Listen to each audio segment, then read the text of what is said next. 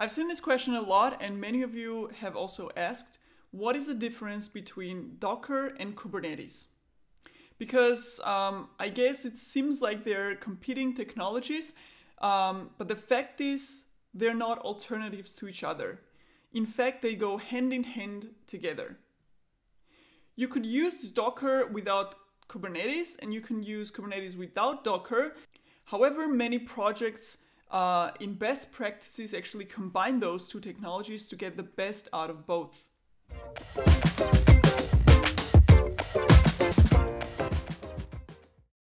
So to demonstrate that Docker and Kubernetes go actually hand in hand, here are a couple of points for each technology.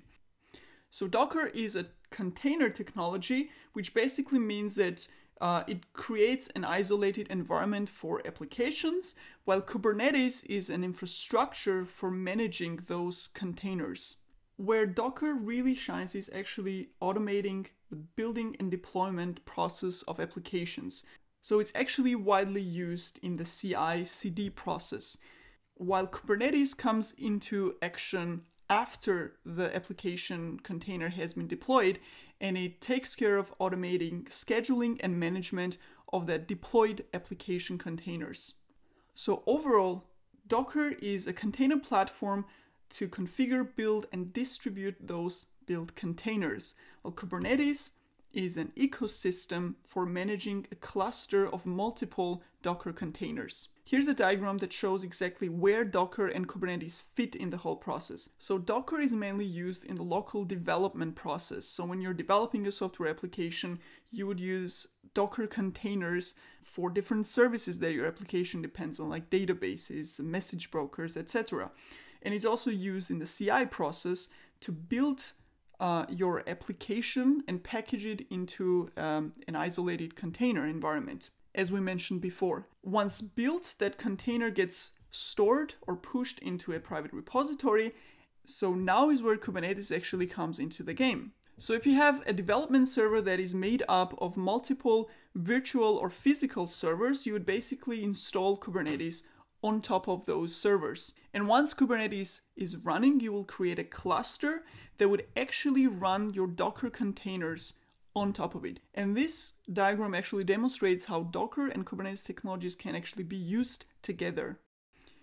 So now in order to get a little bit more detailed view of how Kubernetes cluster works, so you have a Kubernetes engine that spans multiple virtual or physical servers to create one cluster where the Docker containers are actually running. And you can distribute the number of Docker containers across those physical or virtual servers as you wish, where each container will be its own application. And the Kubernetes service that actually enables Docker to run in that cluster is kubelets. So each node in the Kubernetes cluster will actually have one kubelet, and the technology that is actually comparable with Kubernetes is Docker Swarm. So as we saw, this is a Kubernetes cluster setup, and the Docker Swarm is basically an alternative to Kubernetes, which is a container orchestration tool. So instead of kubelets, you would have services called Docker daemons that will run on each node. And instead of the Kubernetes engine, you would just have Docker that actually spans those multiple nodes that make up the cluster. And the rest is the same. So you have the same Docker containers with the same applications running on that cluster setup. So now that we saw that Docker Swarm is an alternative to Kubernetes, let's see how they actually compare. What are the advantages and disadvantages of each technology? So the first difference is that Kubernetes is much more complex to install and set up than Docker Swarm. And the reason for that is that Kubernetes is actually more complex and has much more power, but of course comes with a higher learning curve, whereas Docker Swarm is more lightweight, however, is limited in its functionality. So some of the powerful functionality that Kubernetes offers in comparison is that it supports auto-scaling, whereas Docker Swarm needs manual scaling to be configured.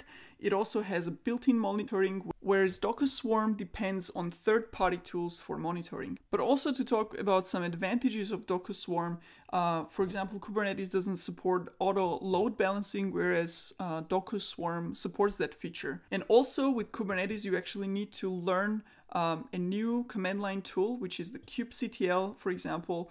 Whereas with Docker Swarm, you actually have the same Docker command line that you use with Docker, so you don't have a need for a separate command line tool there. Thanks for watching the video. I hope it was helpful, and if it was, don't forget to like it. If you want to be notified whenever a new video comes out, then subscribe to my channel. If you have any questions, if something wasn't clear in the video, please post them in the comment section below and I will try to answer them. So thank you and see you in the next video.